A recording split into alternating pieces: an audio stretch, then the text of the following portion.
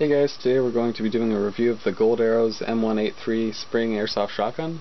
And I want to start off by saying this is probably the best shotgun I've ever bought for Airsoft, and it was extremely cheap at only $25, and I would highly recommend it to any of you who are starting out airsofting, and even more so to people that have already gotten into it, because it is an amazing gun. It comes with 4 shotgun shells that hold 30 rounds each. It comes with some BBs as well. I'm not sure what weight they are. I'm guessing .2s.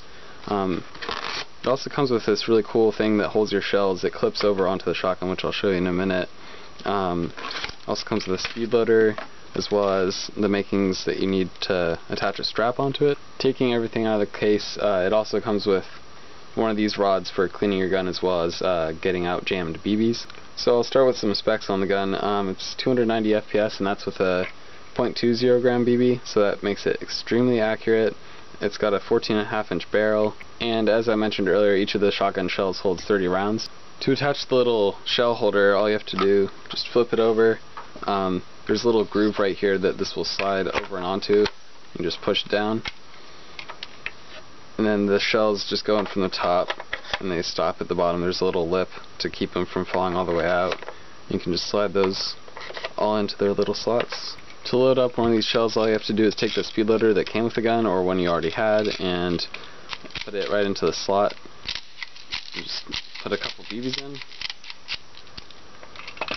And then what you want to do is, on the flip side, there's a little lever past the trigger guard right here that you push open, and then this folds out, and all you have to do is slide one of the shells inside and push down, and you can close the little cover for it, and you just cock it, and it's got a BB in the chamber ready to go. And then when you run out of ammo and say you're ready to put a new shell in, all you have to do is press that button that we use to open up the loading chamber to begin with, and you just press it and it'll shoot the shell out, which I think is a pretty cool little thing. One thing I should mention: when you're ejecting a shell, you should always make sure that it is not in this position. You shouldn't have it half cocked, because then this opens up the little hole so that BBs can feed in, and if you have that open while the shell is in there, and if you're out of BBs, this little piece that pushes all the BBs out will get trapped inside of that, and when you press the eject the shell button, it won't actually fly out. It'll get stuck, and you'll have to get something to pry it out.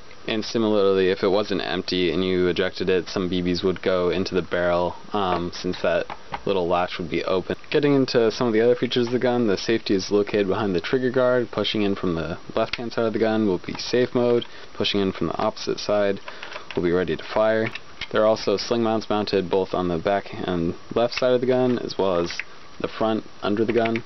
Aiming for the gun is pretty simple. You've got your rear crosshairs located about halfway down the gun, and then at the end of the barrel is your top crosshair. On the opposite side of the gun, the right side, we see the hop-up selector switch, and I've noticed on this gun that most of the time being on hop-up, especially with a .20 gram BB, seems to be the most accurate. I will also point out again the release lever for the magazine is located on the right hand side of the trigger guard, just in front of it, and that'll again open up.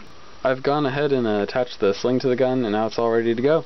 I'll have links for you guys in the description to where you could get this gun. Again, I highly recommend it to anyone who airsofts. This is an extremely good shotgun, and I will also have an annotation and links on this video to a shooting test for it. And I hope you guys enjoyed the video, and go check out the links if you're interested, and I will see you in the next one.